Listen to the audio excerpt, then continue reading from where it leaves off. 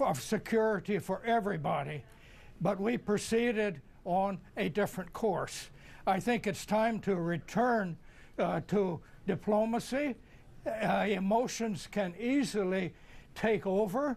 I share many of these emotions, but to the idea that we can make a major nuclear weapon state a pariah, that by our actions we actually are destroying those elements in that society that could bring a positive change in the future, I think that is not wise. Professor, do you agree, Brian?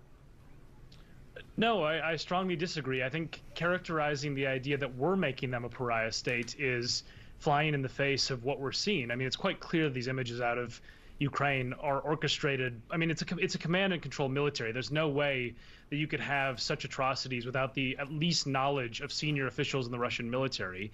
And on top